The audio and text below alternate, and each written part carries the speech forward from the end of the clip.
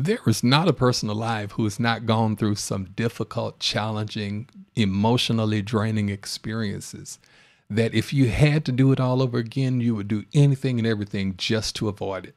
But I want to tell you something. You are not what you've been through. In this episode, I want to share with you this simple thought and give you some hope and peace about your past to let you know you are not what you've been through. Stay tuned. This is Bishop Litman Live. In an ever-changing world, everybody needs a relationship with a never-changing God. Welcome to Bishop Litman Live.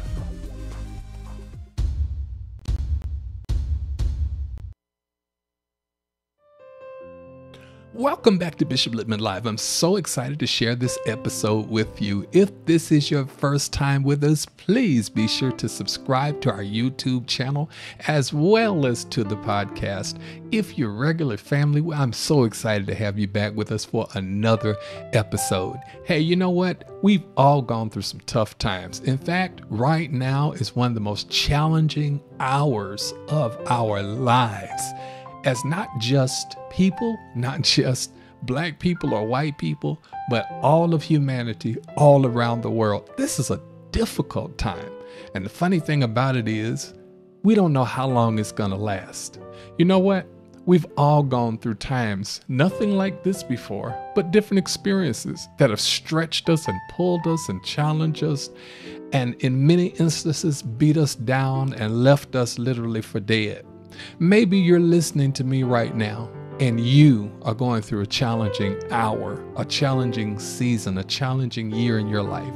Maybe you've gone through divorce. Maybe you've gone through the loss of a job. Maybe you have debt that is all the way mounted and stacked up to the ceiling of your home. Maybe you're in a position where you're challenged in your faith and you're wondering, is God there? If God is there, does he still care? Has he forgotten me? Has he abandoned me?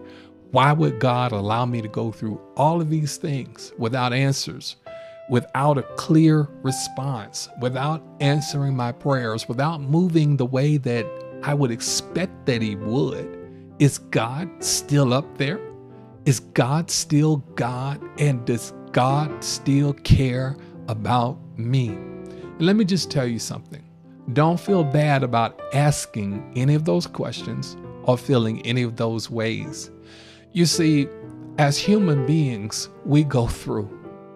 But as divine human beings, God sees us and carries us through.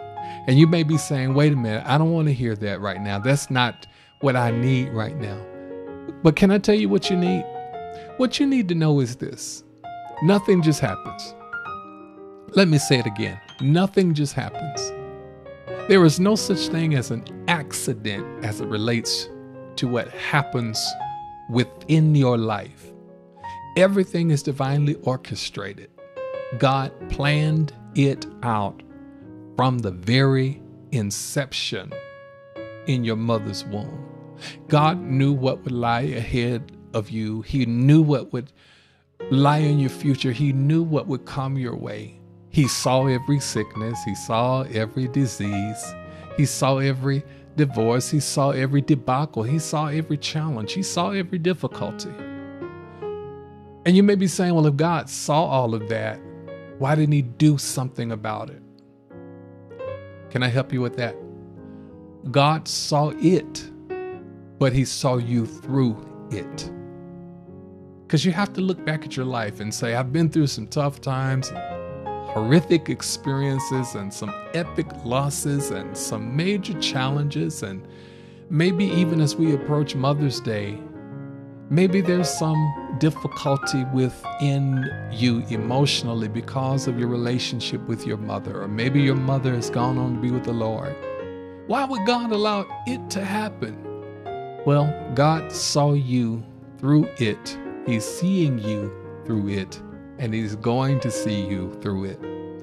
And this thought for today is just very simple. You are not what you have been through. Isn't that awesome? We've all gone through some things. But none of us are defined by what we have gone through. In fact, we're not defined by what we've gone through. We are developed by what we have gone through. You see, when I went to college, and I've been several times, they have something called a curriculum. And the curriculum is the pattern and the pathway that leads ultimately to a specific diploma or degree. That's why they call it a degree program, because as you walk every step of the program, you end up ultimately with the degree and graduation. So when I went to grad school to become a counselor, when I graduated, I was a counselor. In other words, every class was preparing me for a role, and I was becoming a counselor while I was in the program. When I graduated, I was. Same thing for seminary. I was preparing to become a better preacher, better pastor, better administrator of a church, a better businessman, a person who would better hold on today's church and what the needs are of a congregation. I was preparing while I was going through it to become what I am. Now watch this. When we go through the series of courses called life, we are not going through the things that we're going through to become what we're going through like we do when we go to college. When you go through divorce, you don't do that to become a divorcee. You didn't get married to divorce. When you go through debt stacked up to the rooftop, you're not going through that to become a debtor. No one wakes up in the morning and says, I think I'll file bankruptcy today, or I think I'll lose my home today. I think I'll lose my car today. No one sets that for the agenda for their life or their week. And so what I'm saying is very simple, is that what you go through does not determine who you become. There's a label that may be attached to you after going through certain changes in life. For instance, every job application, every bank application, every application out there will ask a question about your marital status. Single, married, widowed, divorced. But you didn't start your life out to be single, married, widowed, or divorced. And now that is a label or a stigmatism because of what you have gone through.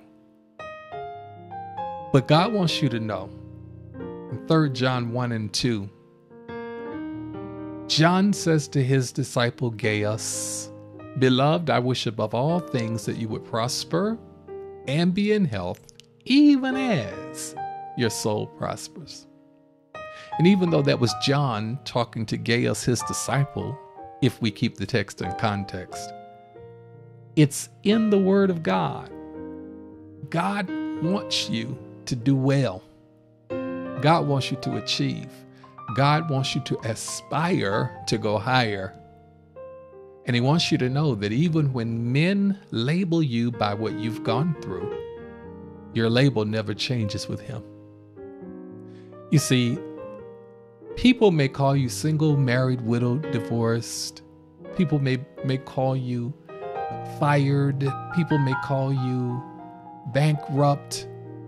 We don't know what life will hold in the next few weeks, months, or even years to come. But no matter the label that the world puts on you, remember this thought for today, and let it be a thought for your life. You are not what you have been through. So what? You've lost some things. So what? You may have had to move or downsize, downscale. You are not where you are, and you're not where you've been through.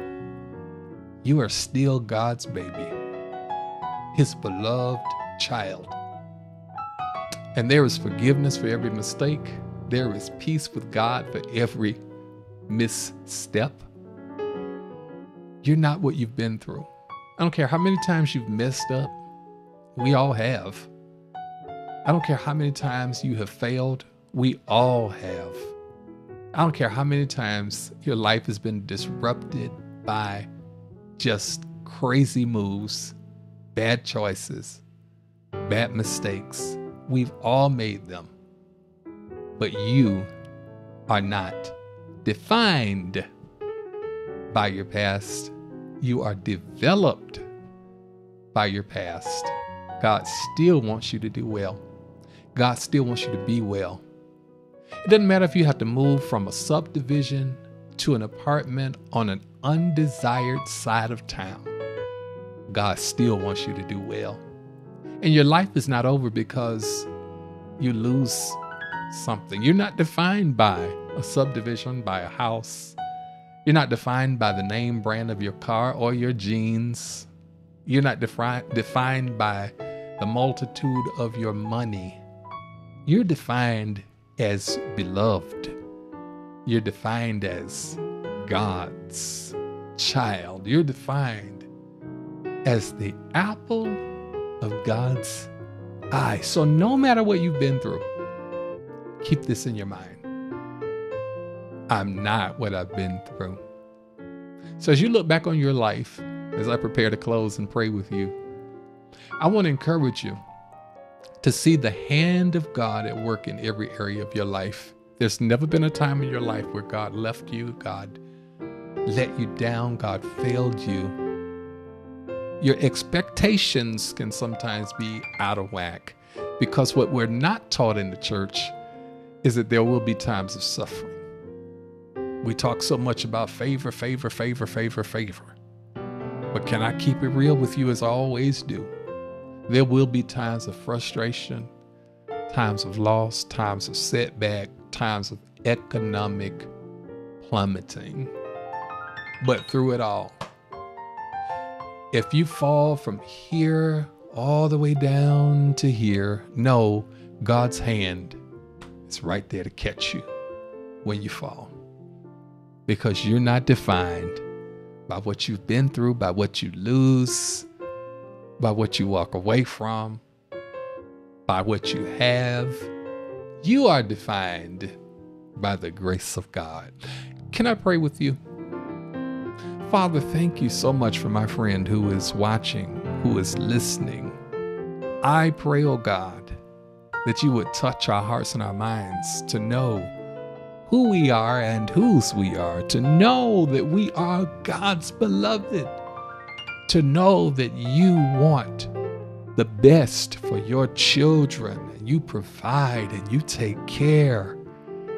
And God, we thank you that even though life may be like a roller coaster right now, and we're down in the low part of that roller coaster, Father, no matter how low it goes, no matter how scary it is, we still have our hands lifted to you because we know the only way left is up. And so, God, in these difficult times, we trust you. In these challenging times, we trust you. In these crazy times, we trust you. In these uncertain times, we trust you. In these economically challenging times, we trust you. We surrender it all to you. Thank you for taking us through, but not letting us still be defined by what we've gone through. Thank you for changing our label from burden to blessed, from poor to powerful, from without to with it all. Because when we have you, you're all that we need, and every blessing comes from you. So we ask for patience, we ask for grace. And I pray for my friends all over the world that you would touch right now by the power of your Holy Spirit. And I thank you. In Jesus' name, amen. Hey, I'm so excited about sharing these moments with you. This is a great joy in my life. And if you'd like to study with me, I'd love to invite you to join my e-class. Simply send me an email at clearstudies@gmail.com. For those of you who are listening on the podcast, again, it's clearstudies@gmail.com, clearstudies@gmail.com. And I'd love to share our free study guides with you. And you can be a part of my e-class and study a little deeper. And I'll share with you my findings in the scripture and years of study. And I look forward to doing that. Also, if you have a prayer request and you'd like to get some more support in prayer and have others praying for you, I'd love to share your confidential prayer request. It will stay between you, me, and the Lord. I promise you that. If you'd like to do that, simply send your prayer request to prayerwithbishop@gmail.com. Again, prayerwithbishop@gmail.com, and it will stay between us. Also, let me encourage you very quickly to go and visit my website at bishoplitman.org. You can find there insightful Christian blogs, podcasts. You can find links to my books as well as YouTube channels and all sorts of free materials that will bless you and encourage your walk in the Lord. Well, it's been my joy to share this episode with you. Be sure to like, comment, share, and subscribe. And I look forward to sharing with you in the next episode. Until then, stay in peace, because that's what God wants to give to you, because you are not what you have been through.